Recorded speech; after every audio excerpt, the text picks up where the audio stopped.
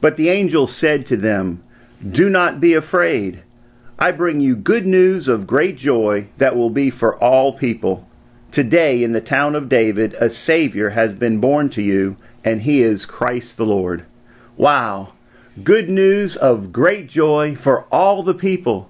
God loves you and he wants to bless you. The next thing that happened is the sky split open, and those shepherds in the field saw the glory of all of the angels in heaven making this proclamation: "Glory to God in the highest, and on earth peace to men on whom his favor rests." You know, many people misinterpret that verse and think that the angels were proclaiming peace to the world. But really, if we look around, we see that there's not peace in this world yet.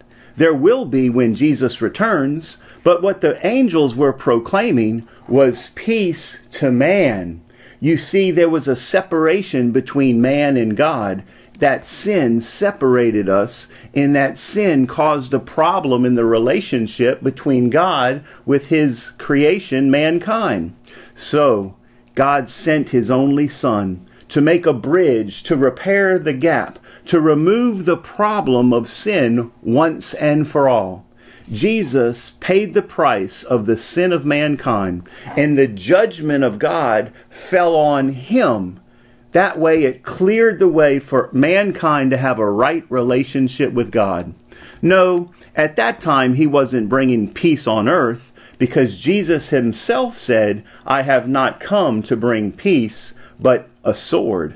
Actually, the world is divided because of Jesus.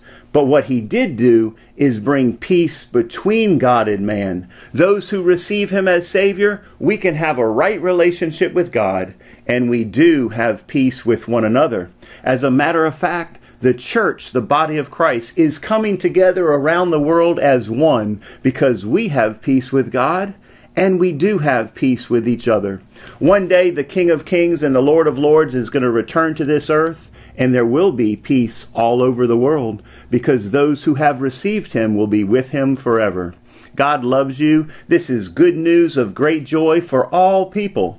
If you would like to receive some more of these 2-minute and 3-minute raw messages of God's grace, just like our Facebook page, and you will receive a new message every Wednesday morning. God bless you all.